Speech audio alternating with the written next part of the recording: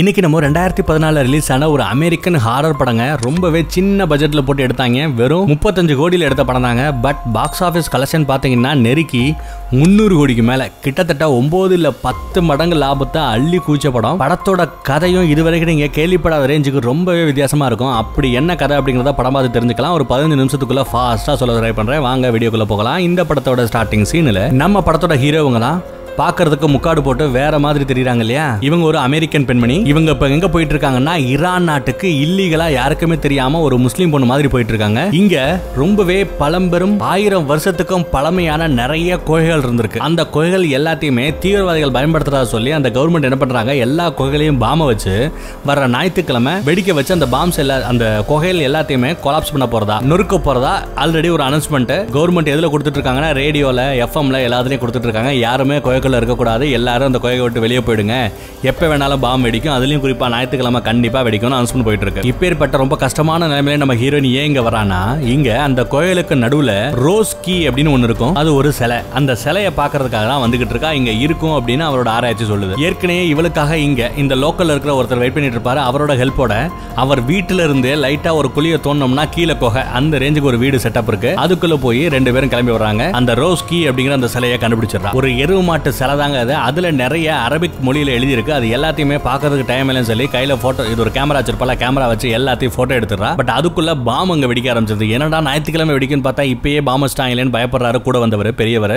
இதுக்கு மேல இங்க இருக்க வேண்டாம், வாங்க நான் போறேன் எனக்கு குடும்பம் இருக்குன்னு அவர் தெரிச்சு ஓடிறாரு. பின்னாடியே போட்டோ எடுத்துட்டு இந்த லேடி போறாங்க. அப்படி போறதுக்குள்ளேயே பாம்ஸ் நிறைய வெடிக்க ஆரம்பிக்க அந்த கொலாப்ஸ்ல மாட்டி ஆல்மோஸ்ட் செத்து போயிட்டா. படம் ஆரம்பிக்கும் போதே முடிஞ்சு போயிடுதுன்னு நினைச்சா கடைசி நேரத்துல அந்த போன வெறியவர் மறுபடியும் வந்து அந்த பொண்ணை காப்பாத்தி வெளியே கூட்டிட்டு வந்துறாரு. அந்த வீட்டுக்குள்ள போயிடுறாங்க. எப்படியோ எஸ்கேப் ஆறாங்க. அப்படியே அங்க சீன் கட்டாது. அடுத்த சீன் பார்த்தா இவ ஒரு டாக்குமெண்ட்ரிக்கு இன்டர்வியூ கொடுக்குற மாதிரி தெரியுது. கேமராமேனோட பேரு பெஞ்சி. அவன் தான் நம்ம ஹீரோயினை டாக்குமெண்ட்ரியில இன்டர்வியூ பண்ணிக்கிட்டு இருக்கான். ஒரு படம் மாதிரி எடுத்துக்கிட்டு இருக்காங்க.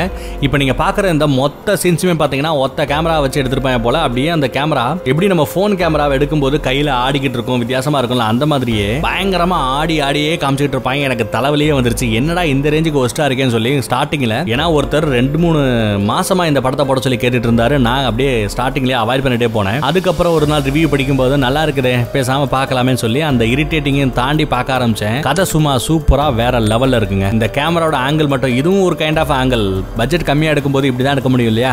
சோ அதை மட்டும் அவாய்ட் பண்ணிட்டு நீங்க கதைன்னு பாத்தீங்கன்னா கேட்கறதுக்கு அருமையா இருக்கும். யாருக்காவது தலைவலி வந்துச்சுன்னா விஷுவலை பார்க்காம அப்படியே காது கொடுத்து கேட்டுக்கிட்டு இருங்க. அப்பப்ப மட்டும் கண திறந்து பாருங்க. சரியா? சரி, இப்போ இந்த இன்டர்வியூல என்ன சொல்லிட்டு இருக்கான்னா, அவ பாக்குறதுக்கு சின்ன வயசா தெரிஞ்சா கூட அவ தொல்பொருள் ஆராய்ச்சியில ஒரு ப்ரொஃபசர், பேராசிரியர்னா பாத்துக்கங்க. அது மட்டும் இல்லாம ரசவாதம்னு கேள்விப்பட்டிருக்கீங்களா, இந்த இரும்பு தங்கமா மாத்துவாங்க பாத்தீங்களா, அந்த மாதிரி படிப்பெல்லாம் படிச்சிருக்கா. இவளோட அப்பாவும் இதே மாதிரி புதையலை தேடி அப்படியெல்லாம் அலைஞ்சுக்கிட்டு இருந்து ஒரு காலகட்டத்துக்கு அப்புறம் செத்தே போயிட்டாப்ல. அவர் தேடிட்டு இருந்தது என்ன அப்படின்னா பிலாசபர் ஸ்டோன் அப்படின்னு சொல்லுவாங்க, தத்துவ ஞானியின் கல் அப்படின்னு சொல்லுவானுங்க. அந்த கல்லை வச்சு தங்கத்தை உருவாக்க முடியுமா, கல் எல்லாத்தையுமே தங்கத்தை அதால மாத்த முடியும். அப்ப ஏற்பட்ட சக்தி அந்த பிலாசபர் ஸ்டோனுக்கு இருக்கு. அதை தேடிய மனுஷன் அவர் ஆயுட்காலத்தையே தொலைச்சிடறாரு, செத்தும் போயிடுறாரு. இப்போ அவருக்கு அப்புறம் அந்த லெகசியை நீங்க எடுத்துட்டு இருக்கீங்க, அந்த கல்லை தேடிட்டு இருக்கீங்களா அப்படின்னு கேட்க, அந்த கல்லு உண்மையிலேயே மெட்டல்ஸை தங்கமா மாத்துமா இல்லையா அப்படிங்கிறது எனக்கு தெரியாது. கல்லையோ இரும்பையோ தங்கமா மாத்துமா இல்லையா அப்படிங்கிறது எனக்கு தெரியாது.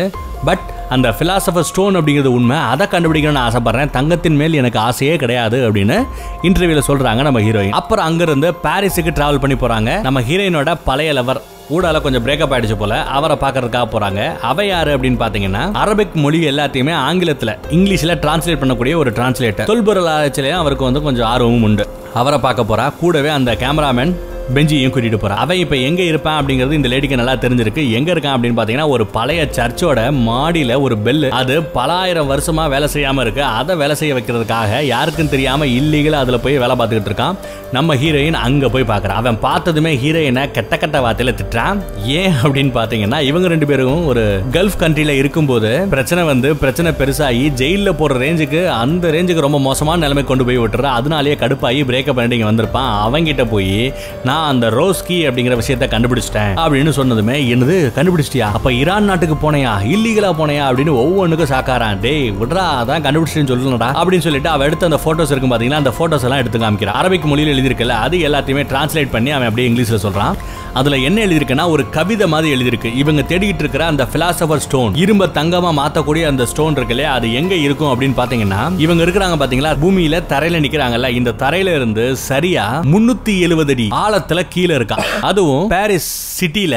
உங்கள நிறைய பேருக்கு இந்த இன்ஃபர்மேஷன் தெரியாது. ஆக்சுவலா பாரிஸ் சிட்டில அந்த அழகான டூரிஸ்ட் பிளேஸுக்கு கீழே கிட்டத்தட்ட 60 லட்சம் புணங்களை அடக்கம் பண்ணிருக்காங்க. கிட்டத்தட்ட அந்த என்டையர் நகரமே பாத்தீங்கன்னா புணங்களை சுமந்துகிட்டு அதுக்கு மேலதான் அந்த சிட்டியை கட்டியிருக்காங்க. அவ்வளவு கீழே அதிசயங்கள் அப்படியே நிறைஞ்சு கிடக்கு. நிறைய கோயில் கிடக்கு, நிறைய லட்சக்கணக்கான புணங்கள் கிடக்கு. அதோட எலும்பு கூடுகளை இப்பயும் அங்க போய் பார்க்க முடியும். அப்பேற்பட்ட எலும்புகளை அடுக்கி இருக்கிற அந்த கோயிலுக்கு நடுவுல தான் அந்த 370 அடி ஆழம் கீழே திண்டி போறாங்க பாத்தீங்களா. அந்த போறதுக்கான பாதைகள் எல்லாம் இருக்கு அப்படின்னு அந்த கவிதையில சொல்லியிருக்கானுங்க ரகசியமா. சோ அவங்களுக்கு ஆல்ரெடி அந்த புணங்கள் இருக்கிற அந்த 60 லட்சம் புணங்கள் அடக்கம் பண்ணிருக்காங்கல்ல, அந்த இடமெல்லாம் தெரியும். சோ அவங்க ஒரு டூரிஸ்ட் பிளேஸ், ஒரு டூரிஸ்டா அப்படியே கலந்து அப்படியே போயிட்டு இருக்காங்க. அப்படி போயிட்டு இருக்கும்போது ஒரு இடத்துல அது கம்ப்ளீட்டா முடிஞ்சிடுது. இதுக்கப்புறம் அவங்களால போக முடியாது அப்படிங்கிற மாதிரி தெரியுது.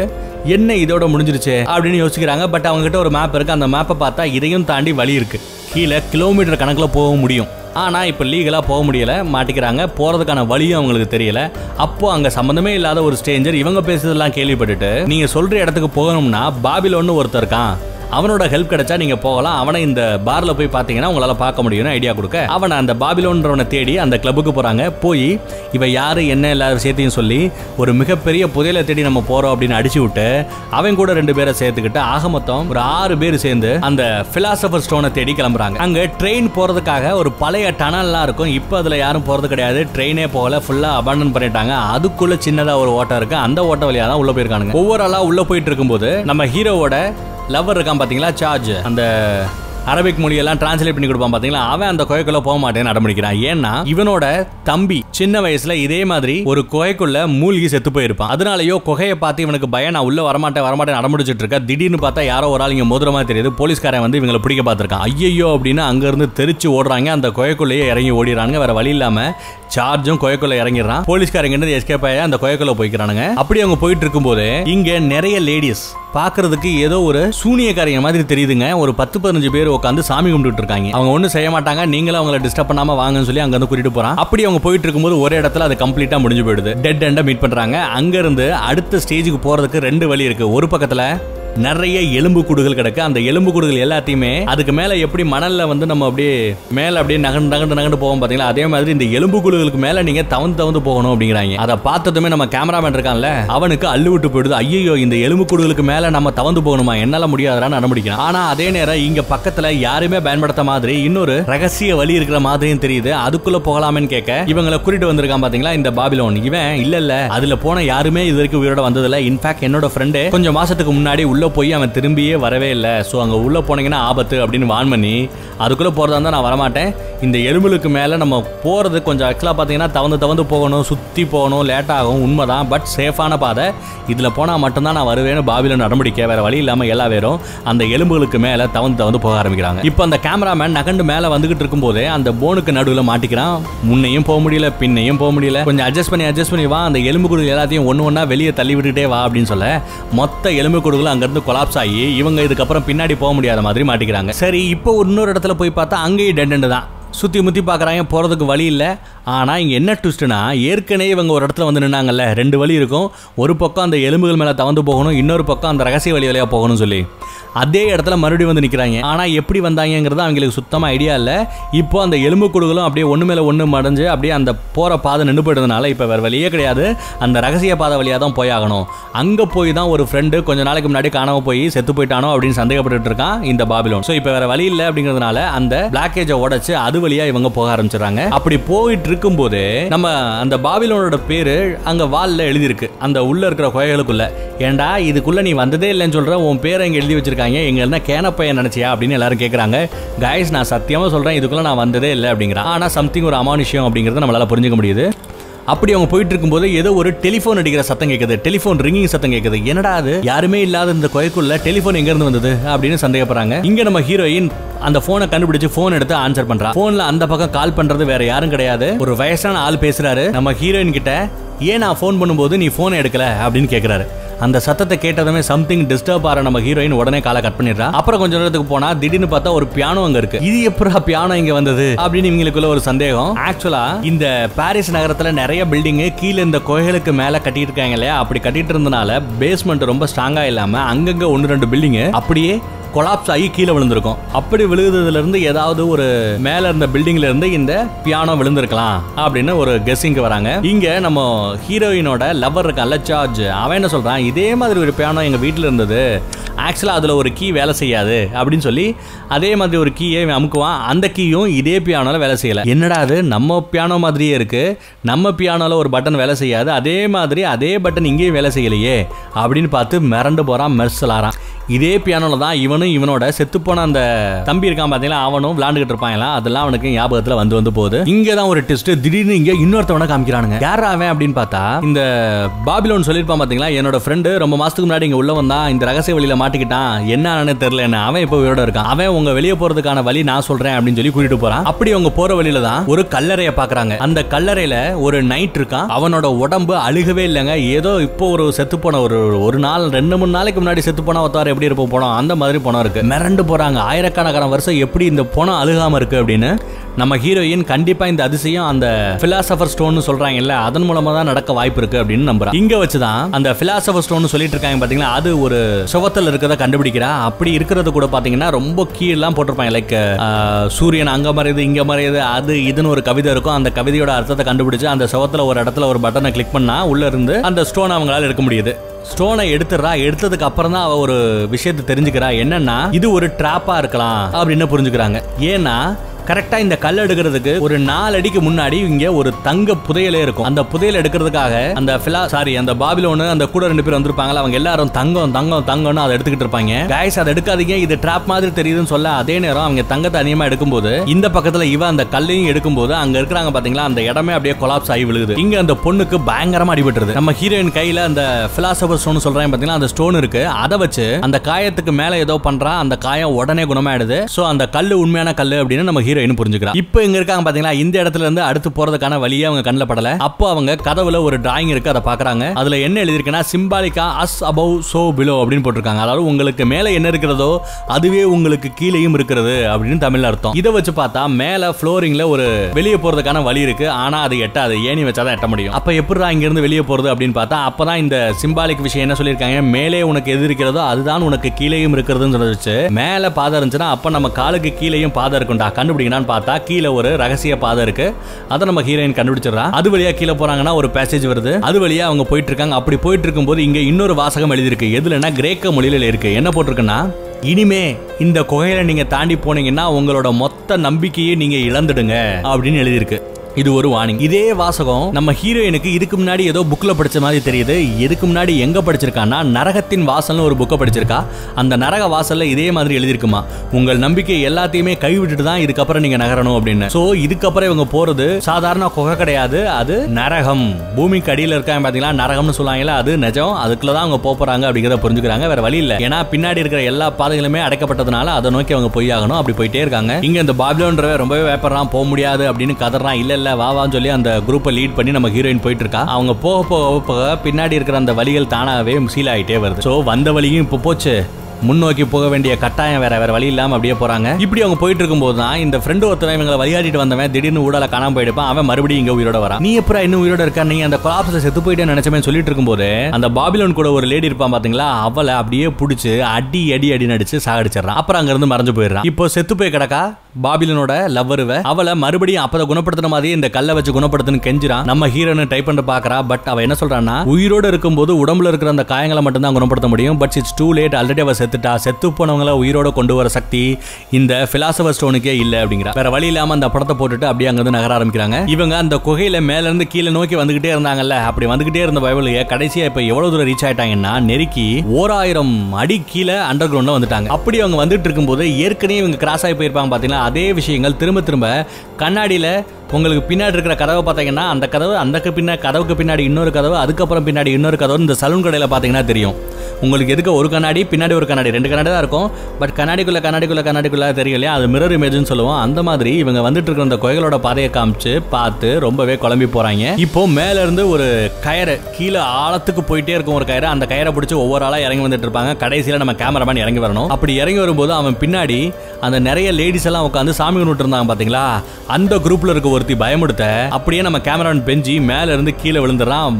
அந்த ஃபோர்ஸ்ல கீழே விழுந்து சம்பவ இடத்துலயே செத்து போயிடறான் கேமராமேன். அப்புறம் அவன் கேமரா எடுத்து நம்ம ஹீரோயின் போட்டுக்கிட்டு அவனுக்கு அங்கேயே வந்து ஒரு பாய் சொல்லிட்டு மித்த ஆளுக கிளம்பி போறாங்க. இங்க நம்ம ஹீரோயினோட லவ்வர் இருக்கான்ல, அவனோட செத்து போன தம்பி இருப்பான்ல, அவன் எலும்புகளுக்கு கீழே மாட்டிக்கிட்டு இருக்கிற மாதிரி ஒரு கனவு உனக்கு வருது. கனவா நினைவானு தெரியல, பயப்படுறான். ஆனா நம்ம ஹீரோயின் சொல்றா, நீ இப்ப பாக்குற எல்லாமே போய் எதையுமே நம்பாத, எல்லாமே இல்யூஷன், எல்லாமே கற்பனை, நம்மள இங்க மாற்றுறதுக்காக இங்க இருக்கிற அந்த தீய சக்தி பண்ற வேலை அப்படின்னு சொல்றான். எப்படியோ நம்ம ஹீரோயினோட வார்னிங்கை பொறுத்து அவன் வந்து எஸ்கேப் ஆயிடுறான். அடுத்து பார்த்தா இந்த குகையில சம்பந்தமே இல்லாம ஒரு கார் எரிஞ்சுக்கிட்டு இருக்கு. அதுக்குள்ள ஒருத்தன் உட்காந்து கதறிக்கிட்டு இருக்கான். இந்த சீனை பார்த்ததுமே இந்த பாபிலோன் ஒருத்தன் இருக்கான் பாத்தீங்களா, புதையல் இருக்குன்னு நம்பி வந்துகிட்டு இருக்கான்ல, அவன் பார்த்து மிரண்டு போறான். இது அவனுக்கு சம்பந்தப்பட்ட ஒரு விஷயம், அவனோட வாழ்க்கையில இதுக்கு முன்னாடி நடந்திருக்கு இந்த சீன். பார்த்துட்டு இது என்னோட தப்பு இல்ல அப்படின்னு கதறிக்கிட்டு இருப்பான். அதே நேரம் அந்த கார் எரிஞ்சுக்கிட்டு இருக்கும் பாத்தீங்களா, அந்த எரிச்சலையே இவனையும் பிடிச்சி ஃபோர்ஸ் இழுக்குது. அவனை அப்படியே தலையில தொங்க விட்டு கால் மட்டும் வெளியே தெரியுது, பாடி ஃபுல்லா அப்படியே தரைக்கு கீழே போய் சம்பவ இடத்திலேயே செத்து போயிடுறான். மிச்சம் இருக்கிறவங்க அங்க இருந்து கிளம்புறாங்க. இங்கதான் நம்ம ஹீரோயினோட காதலன் இருக்கான்ல சார்ஜ், அவன் என்ன சொல்றான்னா, இதுக்கப்புறம் நம்ம உயிரோட இருப்போமா இல்லையான்னு தெரியல, நம்ம 2 பேரும் ஒன்னா பிரேக்கப் பண்ணாம இருந்தோம் பாத்தீங்களா, அப்போ அவங்க டர்க்கிக்கு ஒரு டூர் போயிருப்பாங்க.